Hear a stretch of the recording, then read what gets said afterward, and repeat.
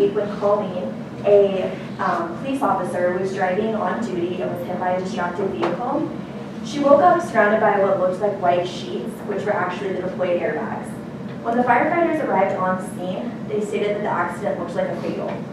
It took 17 minutes for the firefighters to cut Colleen out of the vehicle, but she survived, and they attribute her survival to the door and the current airbags. My name is Julianne Cedar. I'm Peter Wynn. I'm Scott Lilly. My name is Joaquin Durant. And today we're going to discuss the potential fulfillment takeover of Nissan and the future plan of Autoliv, the worldwide leader in automotive safety. This is our agenda, what we're going to go over today. First, we're going to go over the problem and position statement, move on to the qualitative analysis, then the quantitative analysis, and wrap up with recommendations. I'm going to hand it over to Scott to do the problem and position statement. So what kind of prompted all of this conversation that I had was this Nissan thing. So just a little bit of background on that. So when Nissan as a manufacturer meets with their suppliers, tries to brainstorm new ideas, does something called a Kaizen burst, where they create all these new efficient processes. And that's really important because it's great people, it's great quality products, and it's great processes that make products that saves people's lives, just like home. So our problem statement, we wanted to talk about Autoliv's response to this thanks event, what they should do about Nissan wanting to be in more control of their own fulfillment, as well as future-proofing and planning. What does the next 5 years look like? What does the next 10 years look like? Vehicles are getting smarter and much safer, and Autoliv definitely needs to be keeping up with that, as well as the question of what to do with the Olive Branch facility in Mississippi. There's 4 years left in that lease, and that gives some questions to Autoliv as to what they should do, expand it, or change location. So our position after doing our analysis is that Nissan can't afford to reduce their costs and mitigate the risks that Autoliv faces by running their own fulfillment. As a whole, they can reduce touches in the whole supply chain, which is going to decrease costs and be a win-win for both organizations and everybody involved. As well as Autoliv needs to really look into the future. They need to invest today in active safety technology, new technologies for cars, as this kind of technology really becomes more common in the automotive industry. So next, I'm going to hand it off to Peter. He's going to go through our qualitative analysis. And So for the qualitative analysis, we do a SWOT analysis on Nissan taking over the fulfillment, or still sticking with Autoliv with the DC in Olive Branch. So for the strength for Nissan taking over fulfillment would be more flexibility for them, because they can reduce the waste in all the transit time through the DC, and they'll be taking on more controls. But the weakness was that they would have to invest a lot of money on the totes, because right now Nissan only has 100 totes. So if they want to do all the fulfillment by themselves, they would have to invest a lot of money to buy more totes to meet the demand. Also, they will take over the risk on shipping. So once they pick up the shipment in Ogden, they will be liable for their own shipments. And also, of course, they'll be carrying more inventories, increase their safety stock, and which causes more lead time. So about the opportunities that right now, Nissan does not have enough volume to make its own fulfillment cost effective. So with the 3% yearly growth in auto industry, hopefully Nissan will meet to make the entire process more cost effective to find the golden nuggets in the supply chain. But threats is like the driver shortage right now. According to American Trucking Association, there's a shortage of 45,000 truckers throughout the states. So there's a difficulty for finding new truckers. Also increasing in the transportation costs. Also going through I-80 Wyoming during the winter. We all know Wyoming is not fun during winter. All the winds and the snow. So that will increase the risk passing through Wyoming. So if Nissan stick with Autoliv throughout the cross deck, the strength so Autoliv to do the mixed loads, so that would optimize the cargo use and minimize the cost. to create a lean supply chain. Also, they do milk runs. They can stop at multiple facilities to pick up the containers and do different drop-offs. But the weakness is like Nissan wants a change, but if we don't, like me, what's that, the requirement or desire, that might hurt the relationship between Autoliv and Nissan. Also the distance from Ogden to Olive Branch is also a problem. And now the overcapacity, because since the Takata airbag company, they went bankrupt last year. So Autoliv will be taking over the market share. So right now, Ogden is already over capacities. So there's an issue that we need to address as well.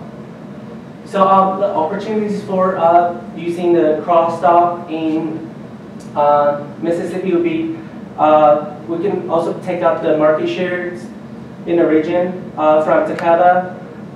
And the threats will be also the driver shortage, also the weather and rising in transportation costs. Also, key safety, just made an acquisition of Takata for $1.6 billion. So if Autoliv does not increase its capacity, they might lose competitive advantage in the auto safety industry.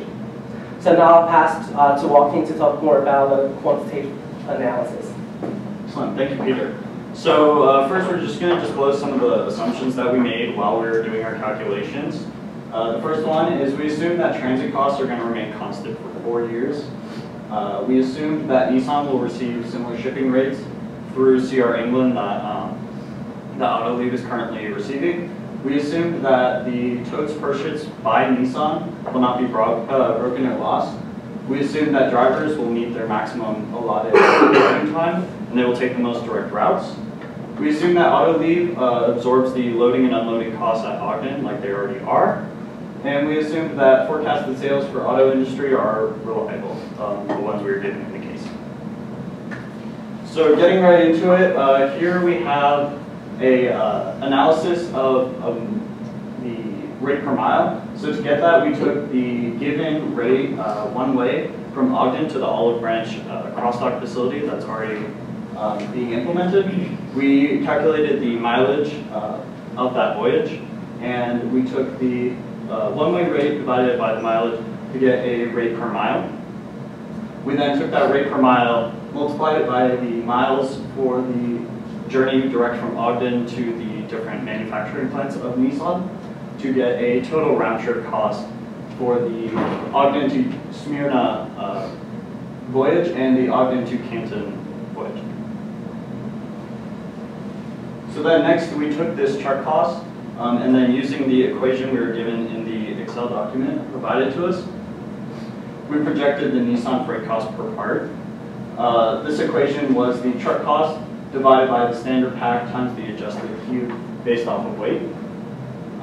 So then that gave us our price per, or our freight cost per product, or per part, and we multiplied that times the volume in order to get yearly totals for each of the different models of the Nissan products, and then we added all of those to get our yearly total for the freight cost of the projected sales.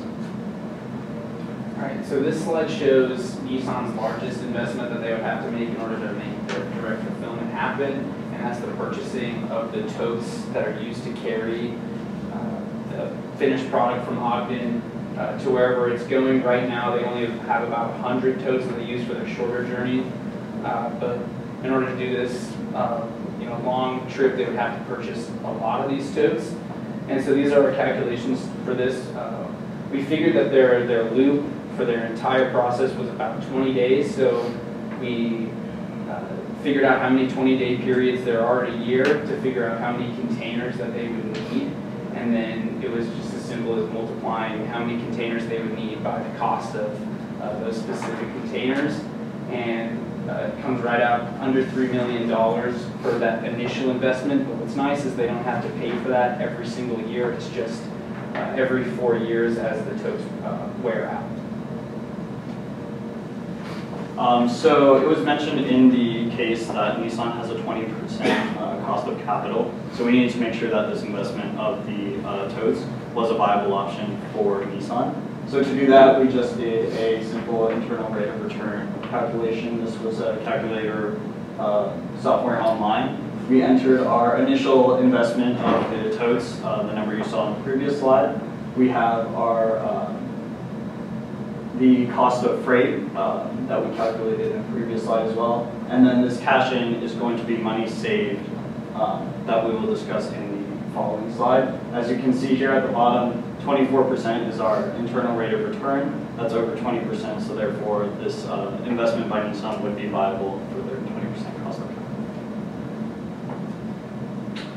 capital. All right, and this is more savings to Nissan. So if they took over their own fulfillment, they would lose the cost of having to have their freight handled through that Memphis cross-dock facility, as well as the cost that Autoliv incurs from shipping it. So we found this by multiplying the volume by the cost of the part, and that gave us through the cross-dock facility, and that gave us that MPS cost save figure, which we just went down through every product. Same with that projected freight cost per part. That's the cost that Autoliv passes on to Nissan to ship that long-term, that long journey from Ogden to the cross-dock. So these would be costs that Nissan would no longer have to pay since they're handling their own fulfillment. And that goes directly to their bottom line, so it's a big savings for them. So here to just kind of summarizes all the numbers we've seen. The top is the current fulfillment strategy. We have the MPS cost, which mainly consists of the unloading and touches at the cross-dock facility. We have the freight cost, which is just shipping and transit costs. The subtotal at the end there. And then below this is the Nissan fulfillment strategy. So we have our tote costs, or our initial investment here. We have our freight cost if Nissan takes over. Over there you can see the total year one cost is going to be higher than the subtotal, which would represent the yearly cost for the freight. So as you can see, year one we would actually be losing, we would be negative just because of that initial investment. But as you can see, the following years we would be saving 1.2 million, which would total out to 1.9 million over that 4-year period. And now I'll just pass it off to Peter to tell you our recommendation. Thank you.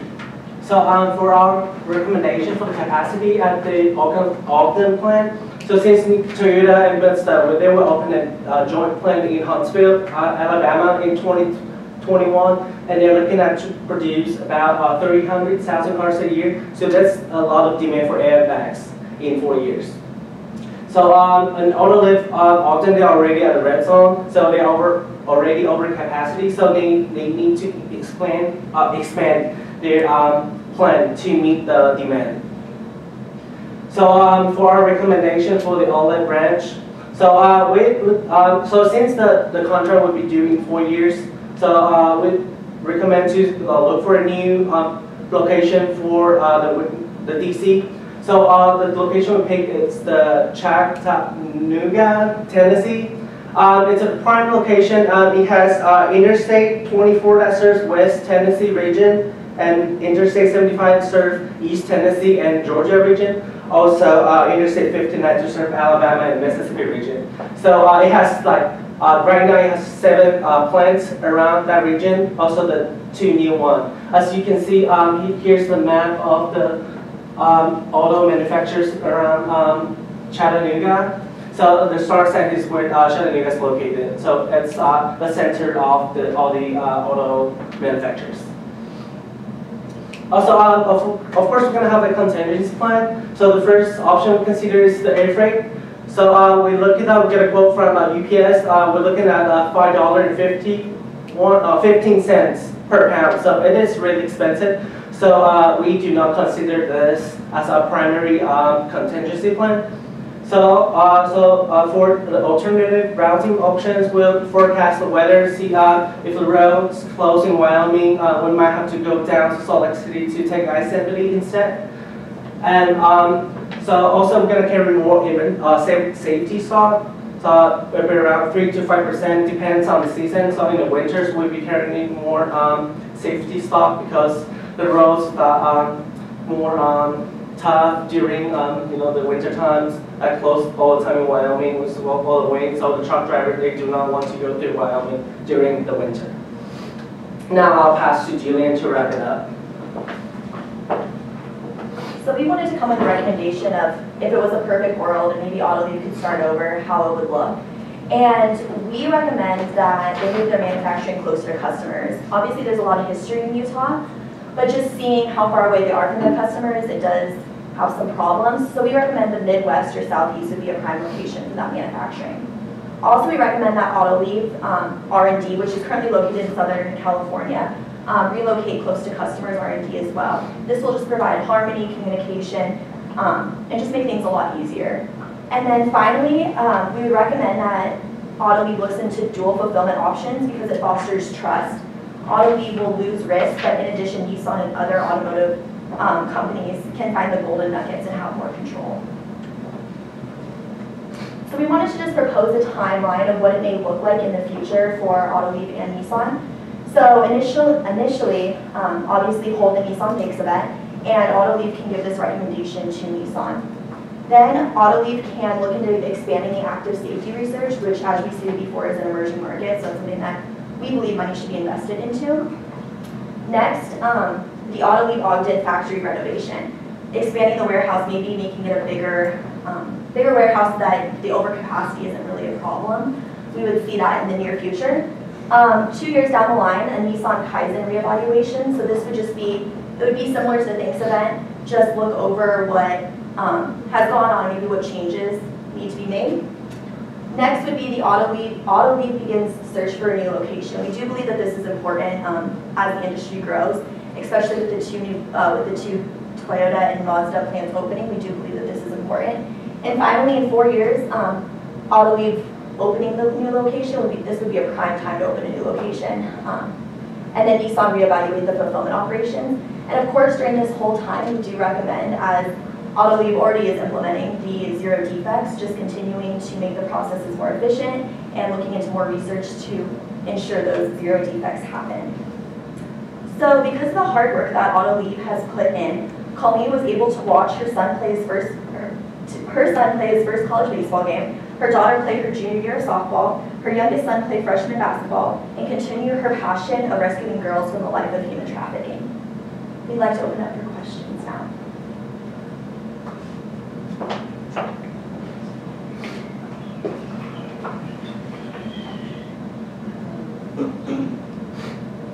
I got a question. I think it was your second slide. You talked about the position you wanted to take. You said that Nissan can afford risk.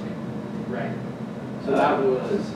Oh, no, that's okay. So if Nissan can afford the risk, why would they want to afford the risk? I guess that's my question. We see it from their point of view that they would get direct control over their whole fulfillment operation, so they can run wild and find all sorts of more efficient processes, and it kind of takes.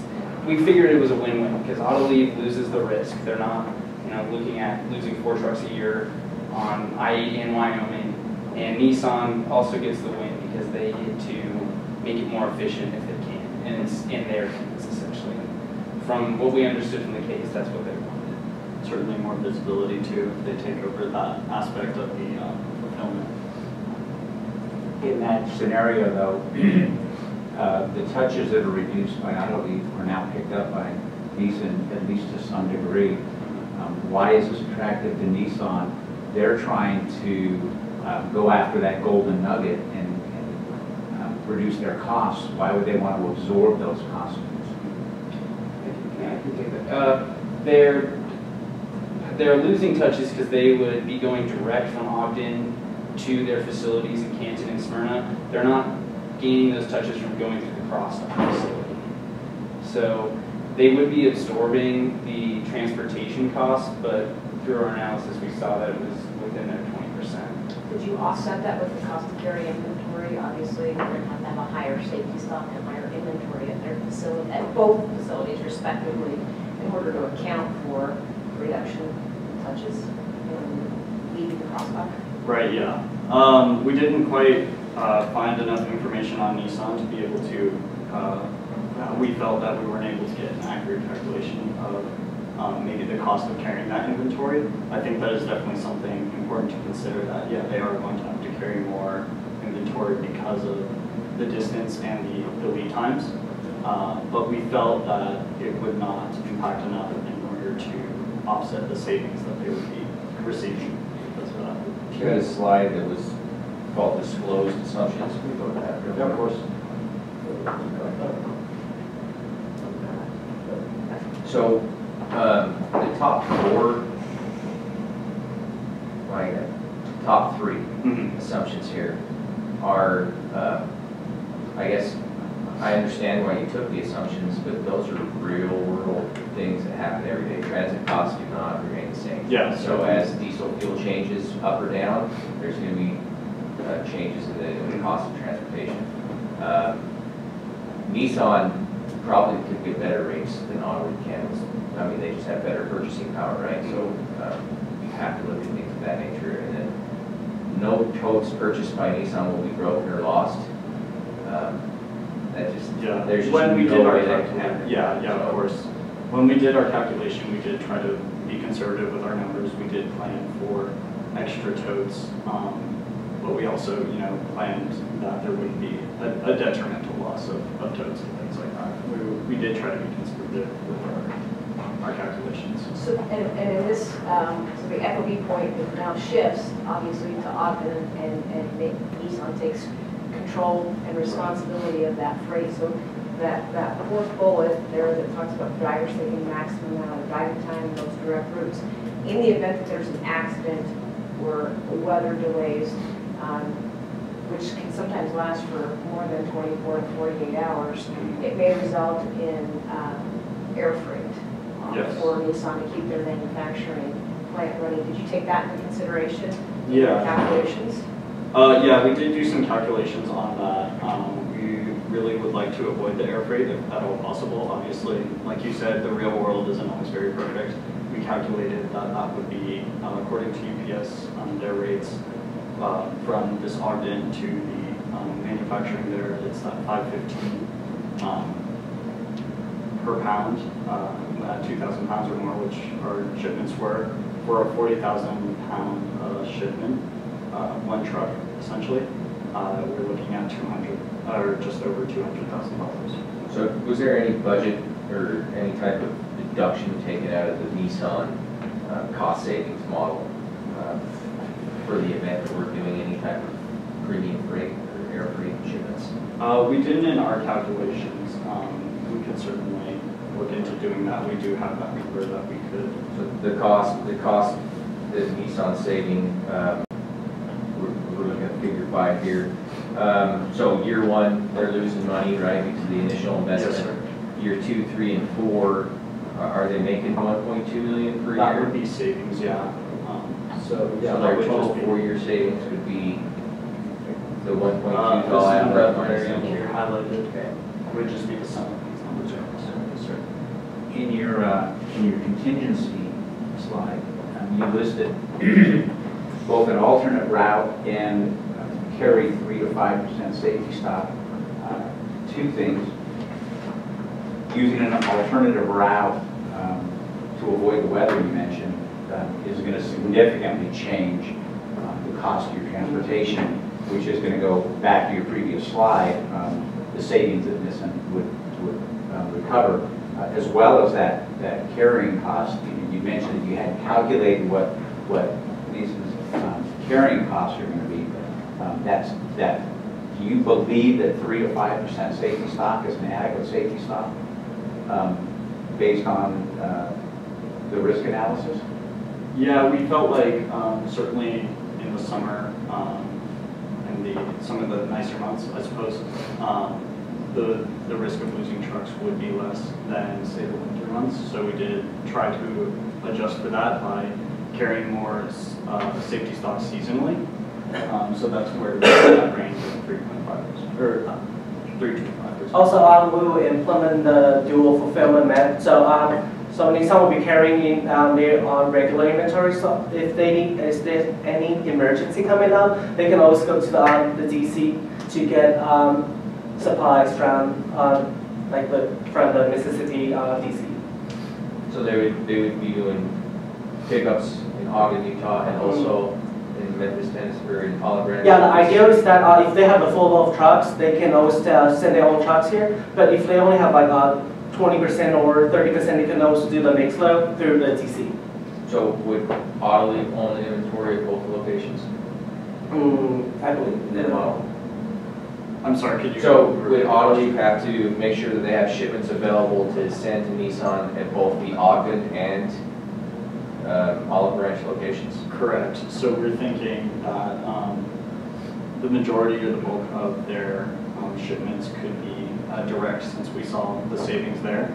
But as a contingency, as a way to try to reduce, some of that risk that you had allotted to earlier, having to do with fulfillment might be a way. So how does that account for packaging costs? Because now you're having potentially inventory that's going to sit at that Olive Branch location in packaging and tie it up for an extended period of time. Especially if you're always getting a full truckload coming out of Ogden. This is just the contingency backup plan to avoid potentially some of that air freight. How did you account for that inventory that might be sitting there stagnant for a period of time, tying up packaging that they've invested in? Right. That would certainly be a cost to Autoliv, and that would be something that we would need to calculate with Autoliv, whether they charge that to Nissan or some other way of accounting for that cost, correct? We also identified that the Autoliv facility we feel isn't adequate to handle some of that extra stock, so that's why we recommended an expansion, so that there is more room for that, and hopefully that inventory can cost less in that manner. Where's your, you talk about this expansion, okay, so where's that capital coming from? Where do you reference that cost to Autoliv? Because that's going to be a net cost against the bottom line. Well, I guess the way we see it, if our case is correct and there's 3% growth in the auto industry, Autoliv is going to have an increasing amount of business, more airbags to make. I think that we see that the cost of expanding some of their facilities is going to be worth it, just dealing with the increasing capacity that they're facing. So why would I invest in expanding my warehouse in Ogden, Utah, to turn around in 2 years, go to a new facility? Exactly, that's definitely a consideration. In a perfect world, it would be great if you could pick up and, move somewhere that doesn't have to deal with the Wyoming roads, it doesn't have to deal with the weather. That would be great. I think in the meantime, maybe even a little bit of an expansion or a remodel would be beneficial, especially if moving it was not an option in your 4-year plan. I think it's also important to note that the timeline there, 4 years is a really critical point for both Autoliv and Nissan in our plan here, because the way it works, coincidentally, Autoliv's lease for their current location at the MPS is up in 4 years, and that would be when Nissan would need to either renew their totes, buy new totes because of their 4-year lifespan, or look at different fulfillment options. So it is a clean slate of sorts. What was the what's your guys' determination on routing that Nissan would take flowing through Utah? Are they going to send a truck in every day, 2 trucks a day, once a week? We do not know the demand for each month. We just we're given the annual amount they require, so we do not know how many trucks we need to send. Right. We did calculate that 20-day period for the turnaround for the totes. So I think based off of that 20-day, we can probably calculate the frequency of trucks and things like that. The reason I'm bringing up this question is the trucks currently in this example are cubed out very efficiently with a broad mix of product, OEMs and things of that nature. So everything moving from Ogden to Olive Branch that truck is very utilized, right? We don't know. I mean, correct me if I'm wrong. You guys don't know how utilized those trucks are going to be from Nissan coming in to pick up from Autoliv, right? Right. So the packaging plan that you built, how do you know that's going to be the right amount of packaging? How do you know that's going to be the right number of investment when you don't know the frequency of the trucks picking up? Right. Well, so we did use an average, as you pointed out, and we felt that was a good estimation. But you're right that we would need to further analyze and optimize those loads. So that would probably be somewhere in that 2-year reevaluation, where possibly Nissan could come in and say, you know, this is working and this isn't working, to look for some more of those cost savings, or where we are spending too much in our plan. All right, that's all the time we have for questions.